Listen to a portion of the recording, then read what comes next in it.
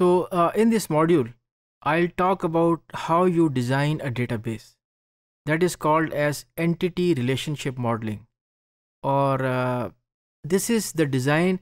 It will cover the steps and the processes very briefly, which are there when we design a database application. Of course, for a web-based database application, we have to take into consideration other aspects also. In addition to ER modeling, entity relationship modeling, I will also cover 12 rules. 12 rules which are called as the CORDS rules, and those 12 rules are about the relational model, which we will be discussing throughout this course. Relational model is how the database application is developed and what is at the back end. I have discussed very briefly with you the layer in the previous module. So what is an entity? Entity can be something which is important to a business for an application. It could be something which is living thing. It may not be living thing. For example, a living thing like a student, or a non-living thing like a course, or like a lecture room, and so on, or like an automobile also. So entity is something which is of importance to the business. Entities can be collection, and these are those things without which the business doesn't make any sense. So these are the important ingredients of a business, of an application, that is an entity. And entity has attributes. Attributes are the properties. For example, a student is an entity, right? A course is an entity.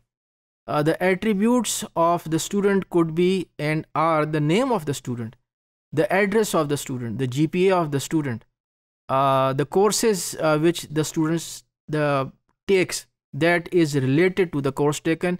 That is the relational aspect which I will cover. So let's very briefly look at some of the type of attributes. For example, we have the simple attribute or the atomic attribute. It means that if I break the attribute, divide it into parts, it doesn't make any sense. Then I can have the composite attribute also, which is the attribute which is created by combining the properties from multiple attributes. That is the composite attribute. Then I have called as the single valued attribute, such as the social security number or as the NIC number. That attribute has a unique value. A person doesn't have two social security numbers or two ID numbers, so that is the single value attributes. Then are the multi-value attributes. Say for example, the cell numbers.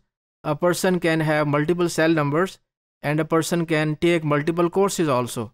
So those are the multi-valued attributes. And then I have the entity keys, set keys. So I have the super key, which is a set of attributes. Then I have the primary key. A primary key is unique and it doesn't repeat itself, and I can identify an entity based upon the primary key.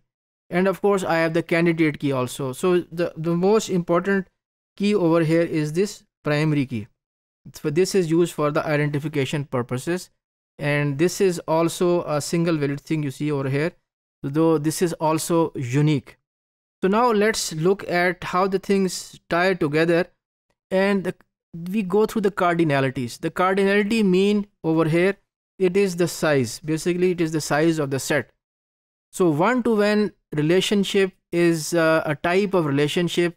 Say for example, the car of the CEO can be parked at the spot which is reserved for the CEO.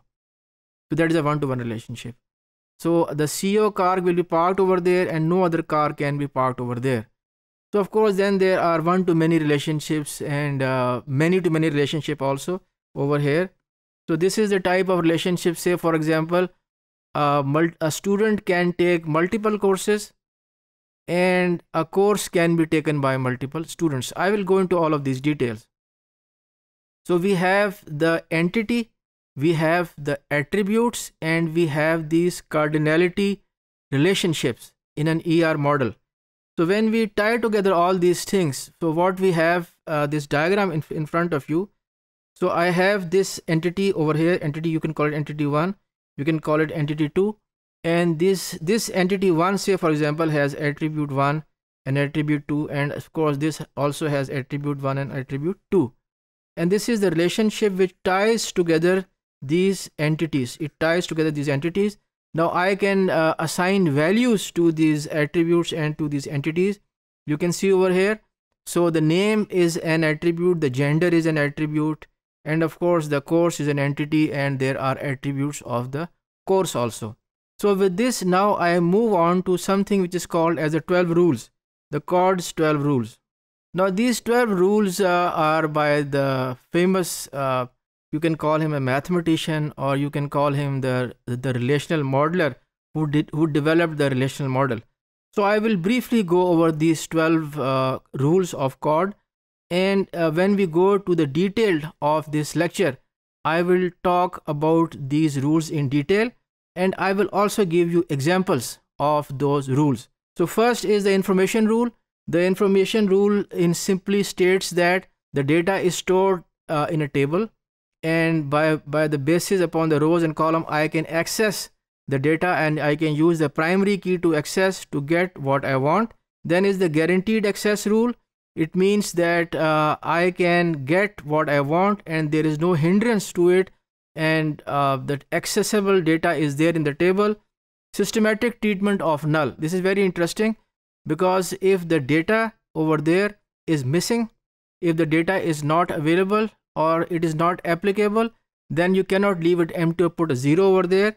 So it is, what we are saying over here is missing, it is not applicable, or it is not available. It is not available. Okay, that is the case over there. Active online catalog. So the way we have data stored in the tables, the same way we have the data about the tables stored as tables. Comprehensive data sub language rule. It means that we have a language also, which is the SQL. And of course, these are 12 rules, and we cannot go over all of those rules in detail in this module, but I promise you that I will go through them in detail in the module when it comes.